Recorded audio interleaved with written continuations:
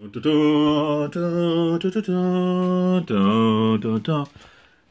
Star Wars Day, ladies and gentlemen. It is May the 4th. May the 4th be with you. Yes, and I'd like to talk to you today about some of my favorite pieces in my personal Star Wars collection. As most of you know, I do like Star Wars just a little bit. I'd like to share with you what is probably one of the first official pieces of Star Wars merchandise ever released. It was put out in December of 1976, a full 6 months before the original film was in theaters.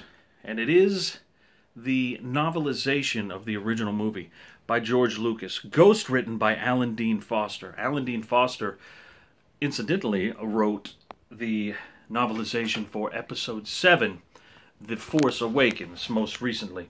And this is a first printing paperback. So somewhere in some store in 1976, this was sitting on the shelf. I got it at a used bookstore about 15 years ago. Ladies and gentlemen, something else I'd like to point out to you is another sentimental favorite of my collection. It's this guy right here, Boba Fett.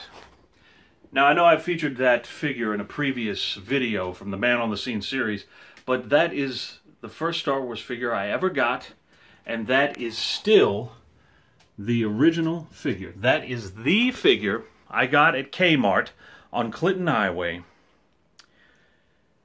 so many, many years ago. I'd like to thank my friend Brian for helping me acquire most of these figures in recent years. And but this one here, that's mine from when I was just a young tyke. Ladies and gentlemen, I'd like to wish you a happy Star Wars Day. What are you going to do today? You gonna wear a Star Wars t-shirt, watch a Star Wars film, play a Star Wars video game, listen to Star Wars music in your car? I check all those boxes. So for me, it's kind of just a normal Wednesday.